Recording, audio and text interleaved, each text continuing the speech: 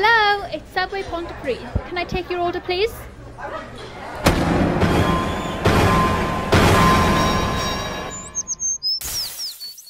Speaking to me now, Barry boxer Jason SILLETT. Jason, some people might recognise your name, might recognise your face. You boxed last in 2017, I believe. 2017. Yeah, 2017 was my last fight. So that was 3-4 years ago. You're back here training today with Richie and Jason. What's brought you back to boxing? I just felt hungry to fight again. I felt like I turned too young.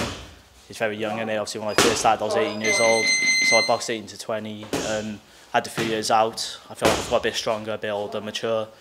Obviously my weight's gone up a bit as well, but I've been back in the gym with Richie now for a few months, feeling strong, starting to get back in shape, and I'm finding my way. Yeah, I feel good.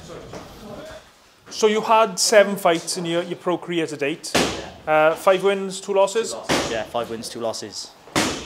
So taking that experience you've had already, what can we expect from you when you finally get a fight again? Well, like anyone, I've been out for a long time, so I've got to work my way back up. So I'm going to take it a fight at a time, see how I progress every time, and then we'll take it from there. It's pretty simple really, isn't it, with that? Like, it's been a long time out. I can't be expected to go and just straight back in, mix it with like the very best. So I'll just start my way up, work my way up, see how far I go. Did you get a little bit disillusioned with boxing in the past? Weren't disillusioned. I think I turned too young. I was eager to be professional. Obviously, you're dealing with men, in you. I weren't a mature 18 either. I weren't a mature 20. I only feel like I've started maturing now. So I feel good now. So yeah, that seems to be something that happens quite often. Amateurs just turn over a little bit too quickly. They get eager. They get eager. Don't get me wrong. Some people, they mature quickly, don't they? And then they turn over and they're ready. But in my case, I wasn't. So what's the plan for you in your pro career now? Obviously you're here training with Richie, you had a good session this morning, so quite tough, quite brutal. Yeah, very hard. I didn't enjoy them hills at all. They're very sickening. But just get straight back out as soon as I can. I'm training hard. Like I said, I've been training hard for a long time with Richie. I feel in shape, so just keep pushing now, and I'm eager to get back in there as soon as possible. And then I'll just, like I said, 1 fight at a time. I'll go from there, see what it brings. Was there one single thing or a number of things that made you step back into the boxing gym and looking at boxing again? I always missed it on and off, but you know, it's like one day you miss it. I've tried to come back a few times, but then I felt like I weren't ready again. And I've done it again, I felt like I weren't ready. So this time I've had to go, but I've stayed in the gym. I've been happy with what I'm doing with Richie, and it's kept my hunger going. So I've done it, I've been sparring, and I just feel ready to go. I'm happy, I'm in a happy place. And so who have you been sparring in preparation for your ring return? Obviously the boys which were here today, so I've just met them all. I sparred Craig Woodruff, a few of the amateur boys he's brought down, and yeah, it's been good. What was it like sparring Craig Woodruff? Got a good, tough season pro?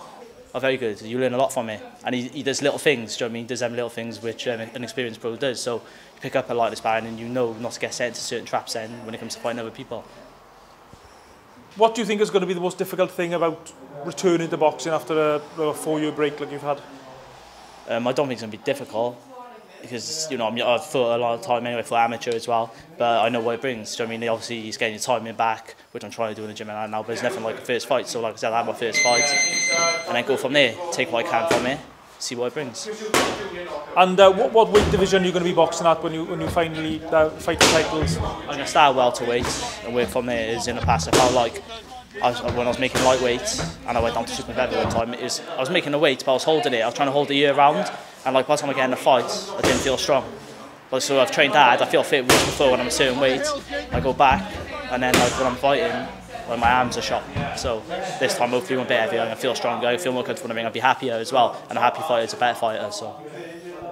Are there any fighters around your weight division within Wales or the rest of the UK that you're targeting, or in the back of your head you're looking at fighting further down the line? Well, like I said, it's still early days. Like I said, it's a 4-year break. I've been out for a long time. I'm going to work my way back into it. If I get a few wins on my belt, then I'll look forward. Do you know what I mean? And that's the way it is, isn't it, really? Otherwise, I'm just over my head thinking, I'm calling out names, because I've got to work my way back up, and I've got to prove myself, and I've got to prove something to myself as well, coming back. Any fans watching this interview, how can they follow your career and watch your progress? I don't use Twitter, I don't like Twitter, too much talking on there.